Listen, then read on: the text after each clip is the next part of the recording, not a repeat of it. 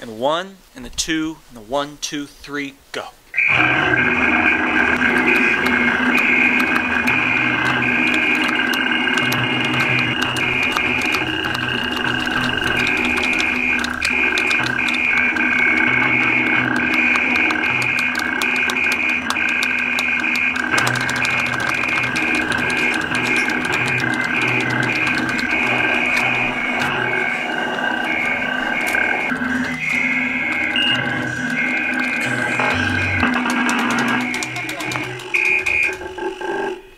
Here is your Friday new product post.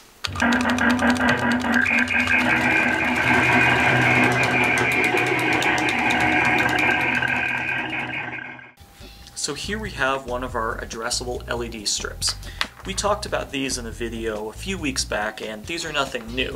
However, our last shipment of these came in damaged. The coating hadn't fully cured, and when we wrapped them up to put them in the bags to ship out, the coating actually cracked. And you can see one of the cracks here. The coating has just basically lifted up off of the strip. Now the problem with this is, well, it looks terrible for one, and it exposes the components underneath. So these are rated for waterproof use, I think it's IP7 possibly, and unfortunately they can't be used for that anymore. But if you're not going to be using these for waterproof use, they still work. We've actually separated out all the ones that have cracked, we've tested them. They all function just fine, it's just they have these cracks in the coating. So if you're going to use these for something that doesn't need that, you can get a good deal on these while supplies last.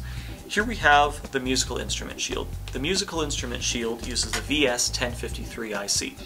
That IC has a lot of different functions, but for this board we're just using the MIDI functionality. The MIDI functionality allows you to play all sorts of different instruments, from guitars, pianos, percussion instruments, and it just outputs it through this 3.5mm audio jack, or give you a pair of headers that you can hook up directly to your amplifier or whatever else. This is the board that we used in the introduction to this video, and let's take a closer look at how we did that. So this is the sound squid that you saw in the beginning of the video. What we've done is we've taken a bunch of SparkFun boxes, we've put in arcade buttons, and hooked them up with Ethernet cable. There's just an RJ45 breakout board in each one of these. And in this main box we've got all the electronics. So if we open this up, we can see that we've got two of the musical instrument shields hooked up to a breadboard and then broken out to each one of our RJ45 breakouts, and underneath each one of these we've got an Arduino. And this is wired directly up to our output jack, which goes directly into the amplifier. And when people press the buttons, it just makes a different instrument sound for each one. Here we've got the LilyPad e-sewing kit. The LilyPad e-sewing kit is great for people that are just getting started and really aren't ready yet for the programming and the code and the computers to go along with maybe a more advanced LilyPad project.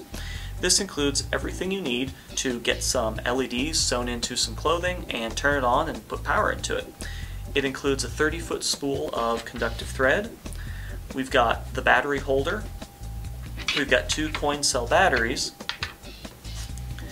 We've got 5 needles that you can use to sew in the conductive thread.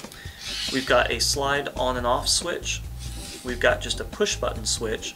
And then we've got 5 individual different colored LEDs. We've got a red, a green, a yellow, a white, and a blue.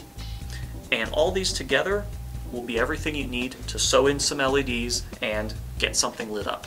And hopefully very soon we're going to be posting a video that shows exactly how to use a kit like this to get started on your very first LilyPad project. So here are my top picks for this week, and as you can see we have stuck to Fridays and we will keep doing the new product posts on Friday from now on. So check out the rest of the posts, we've got a few more products to talk about, and we'll see you next Friday for another new product post.